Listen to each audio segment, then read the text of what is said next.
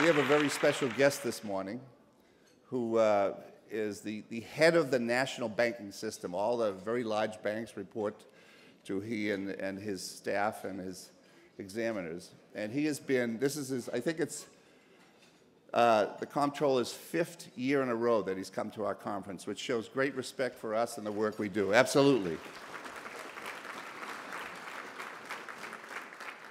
Did I get that right, Mr. Comptroller? Close enough. But, you know, this is a fellow, I know I probably talk too much about Boston, you know, being from Boston. And I know half of you never understand what I'm saying because of my accent. But he's also from Boston, but he doesn't have an accent like I do.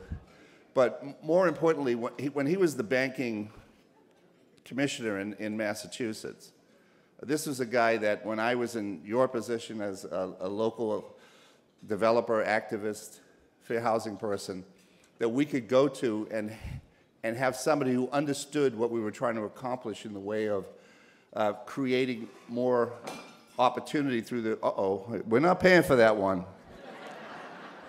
More opportunity through financial institutions to be able to invest in underserved communities. This is a guy who supported, well, I don't want to get him in trouble because he's already on a short list, so I'm not going to say it, but suffice it to say, between the work he's been doing on fintech, creating a CRA-like oversight of that, the work that he's done to bring a lot of these banks to heal and to be more responsible, you know, he's been a true ally to the movement for economic justice. So please join me with a warm welcome to Comptroller Tom Curry.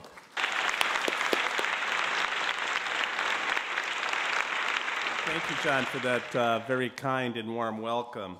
As John mentioned, our professional relationship goes way back, and it's been invaluable to be able to share my perspective and hear from John on community reinvestment since I was Commissioner of Banks in the Commonwealth of Massachusetts. John has been a steadfast advocate for expanding access to financial services, housing opportunities, and importantly, in investments in underserved communities. The OCC shares these fundamental goals, and by working closely with the member organizations of the National Community Reinvestment Coalition, we can do even more to promote the vibrant and diverse banking system our economy depends on so that it can be in a position to better serve the needs of consumers, businesses, and communities throughout our great nation. In the last 5 years, the OCC has devoted a great deal of effort not to just mitigating the fallout from the last financial crisis, but in terms of preventing its recurrence. To this end, we've redoubled our efforts to improve our supervisory processes, including those that ensure fair access for consumers and small businesses and fair treatment of bank customers. This renewed emphasis reflects a lesson that has become increasingly clear, that safe and sound banking operations and fair treatment of customers are both necessary and interdependent.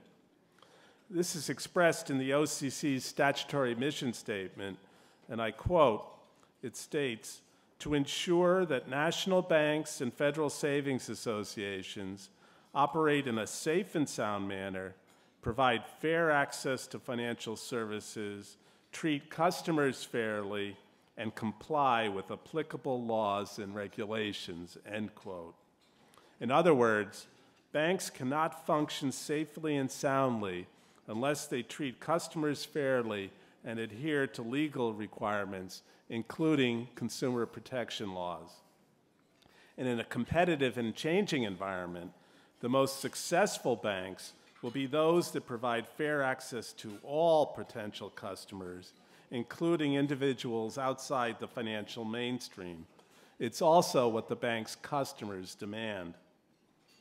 3 decades as a bank regulator have taught me that devoting appropriate resources to ensuring compliance with consumer protection requirements is just as critical for regulators as it is for financial institutions.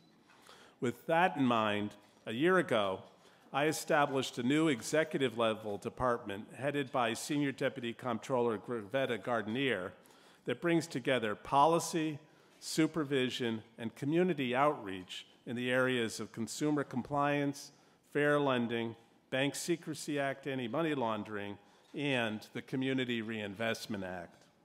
The new department, Compliance and Community Affairs, or CCA for short, allows us to leverage agency resources to sharpen our focus on these issues and make our priorities clear and consistent and streamline our communications with other regulators and organizations. CCA has 3 divisions: compliance risk, which develops consistent policy, guidance, examination procedures, and examiner training related to CRA, fair lending, and other compliance issues throughout all of our examination units. There's compliance supervision, which applies an integrated risk-based approach across all of the OCC's supervision activities. It is responsible for the agency's supervisory strategies related to compliance and partnering with the agency's other units that are responsible for evaluating safety and soundness. The 3rd division is Community Affairs, and it continues to support banks' CRA efforts and to provide outreach to bankers and community-focused organizations on a broad range of issues. Already, this new business unit is making the CRA examination process more efficient and more timely. We have taken steps to implement the latest CRA guidance and provide training for our examiners as well as bankers and community organizations. A review of examination procedures is underway to identify policy and process improvements, and we are developing new examination tools to support more rigorous and transparent evaluations of CRA compliance. It is responsible for the agency's supervisory strategies related to compliance and partnering with the other units that are responsible for CRA. Another top priority for me as Comptroller has been establishing a framework for encouraging responsible innovation in the federal banking industry. Since 2015, the OCC has been conducting research and engaging in discussions about innovation in financial technology, or fintech, with banks and other companies, communities and consumer groups, academics, and other regulators to lay the groundwork for this effort. Our primary reason for developing this framework is to ensure that the federal banking system can continue to adapt to meet the needs of bank customers and to harness the potential for responsible innovation, which in turn promotes fair access and greater financial inclusion. Last year, I spoke with you about this potential as well as its limitations, and the takeaway hasn't changed. Innovation and new technologies offer the promise of great improvements in access for those who need it the most. But apps are no substitute for a bricks and mortar presence in low to moderate income communities.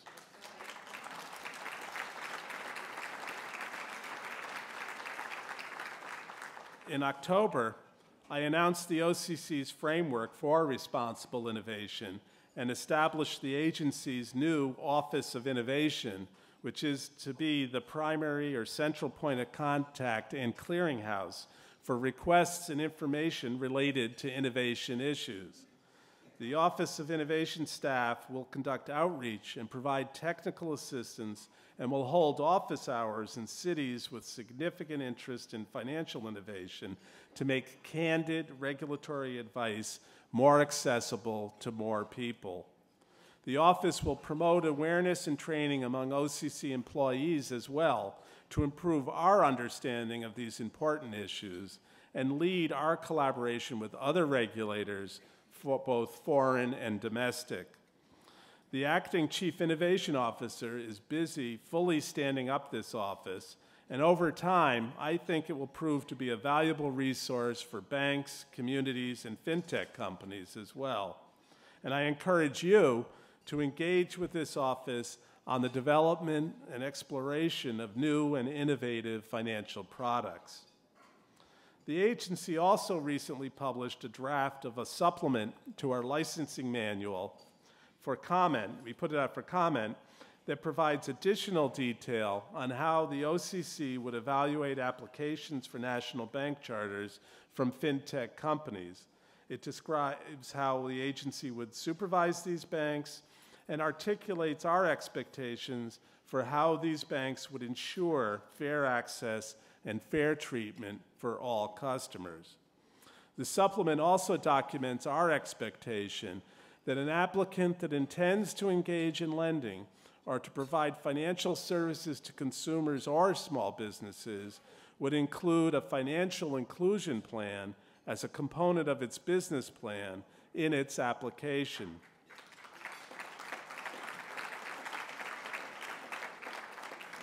The nature and extent of the commitment would depend on the entity's business model and the types of products or services it intends to provide.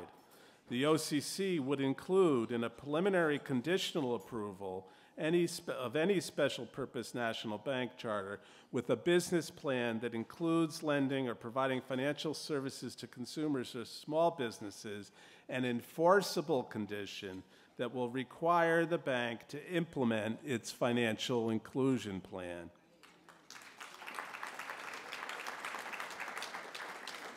The supplement does not establish any new authority, a new charter, or a new policy in this area. It builds upon current authority, rules, guidance, and processes that exist and can be applied to chartering and supervising fintech companies engaged in the business of banking. Although the OCC typically does not solicit comments on procedural manuals and supplements such as this, we wanted to remain consistent with our guiding principles of transparency and fostering an open dialogue with stakeholders so that as a result, the OCC will accept comments on this document through the close of business on April 14th. Taken together, these two organizational changes will improve the OCC's ability to respond to forces that are reshaping the financial services industry around us today. Our aim is to ensure that federally chartered banks offering financial solutions powered by innovative technology meet our expectations for compliance and fair access and operate in a safe and sound manner. Our overarching goal is to ensure that 21st century banks have 21st century supervision.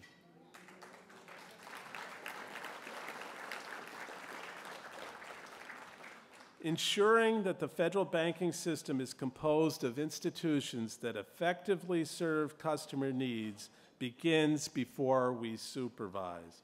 For instance, when the OCC reviews a bank's application to merge with or to acquire another institution or to establish a new bank with a national bank charter, we consider the effects of the proposed business action on the convenience and needs of the community to be served.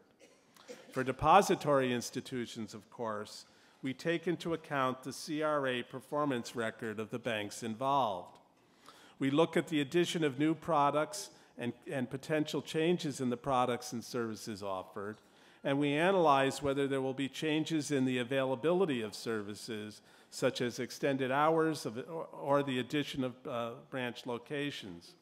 We also carefully evaluate the public comments we receive, as well as the bank's responses to those comments. And I want to acknowledge the NCRC's active engagement in commenting on corporate applications. When appropriate, the OCC imposes enforceable conditions on the approval of a merger or acquisition application or other licensing approval.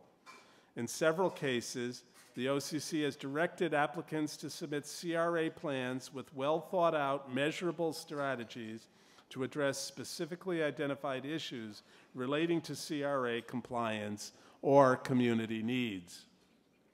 We expect these required CRA plans to reflect careful consideration of community needs and input, identify opportunities, and to address concerns raised by stakeholders. The OCC views fair access as a broad concept. It covers who is being served, what financial services are provided, and where or how they are offered. To ensure fair access, banks have to understand what their customers need and tailor their services to meet those specific needs. Fair access involves more than simply having a physical bank presence. Responsible products and services should be designed to ensure that they do not cause consumer harm.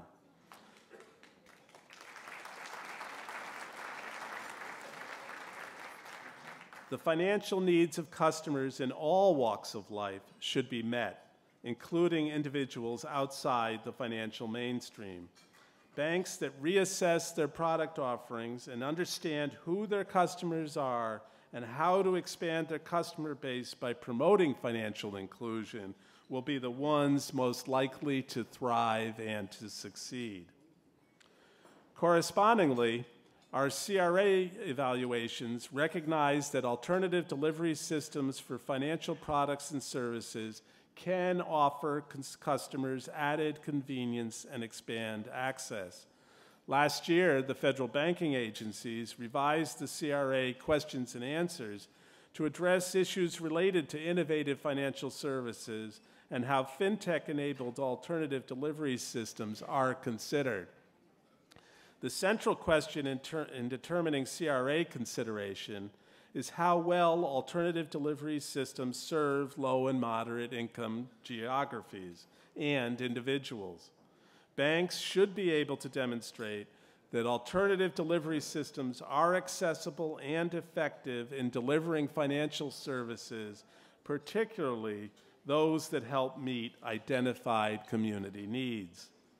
A variety of factors will be considered, including ease of access, whether physical or virtual, the cost to consumers compared with the institution's other delivery systems, the range of services delivered, the ease of use, the rate of adoption, and the reliability of the system.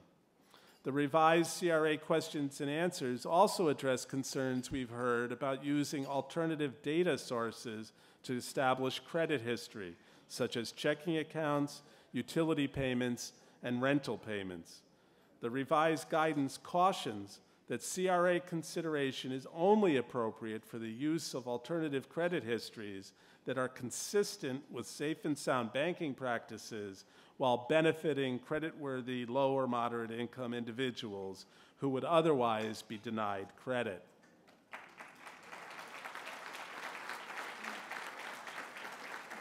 To sum up, I'm proud of what we have accomplished at the OCC and the steps we've taken to ensure that our agency can succeed in this important part of our statutory mission. The OCC has an organizational structure prepared to meet the supervisory challenges of the future. We have sharpened our focus on compliance and consumer protection in a landscape of rapid technological change. We have broken new ground with enhanced compliance policies and enforcement to ensure that vulnerable consumers are treated fairly. We assess community needs when considering merger and acquisition applications and, where necessary, impose conditions to address fair access and fair treatment through the implementation of CRA plans. Also, through our outreach efforts, we continue to work closely with bankers and community-focused organizations to build awareness about community and economic development opportunities. And in this vein, I want to plug, for Barry Wides in particular, a community development newsletter and program we have on multifamily affordable housing, which will be released today or tomorrow. And I encourage you to look at it. It's very valuable and thoughtful product. In closing, I want to say that in the middle of such change and potential future developments, one thing that does not change is the OCC's commitment to a safe and sound banking system that protects the rights of bank customers. That is a part of the bedrock of our mission. It has been so for 153 years. Stable banks, strong communities, and fair access to financial products and servicing. Thank you very much for your attention, and have a great conference. Thank you.